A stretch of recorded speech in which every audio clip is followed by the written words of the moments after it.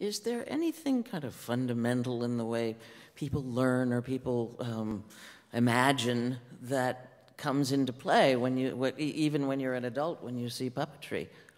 That's so kind of you to set me up on that question, Martha. So this comes from a chat Martha and I were having yesterday about a man called Ralph Winnicott. You don't need to read his book, Playing in Reality, because it's quite tough going. But he was a psychoanalyst who specialized in the development of very small children.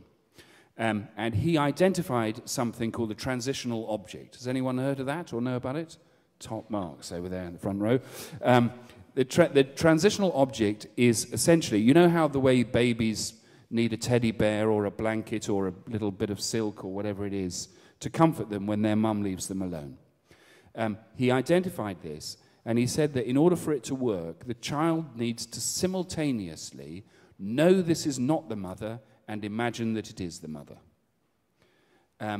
And he discovered that if children don't go through that phase of development, they have enormous problems later on in life. And he described that transitional object as being the moment at which a child begins to play. And it begins to understand what it is to pretend that something is happening when it isn't really. So it is the very beginning of theatre, and it's an absolutely fundamental stage in all of our developments.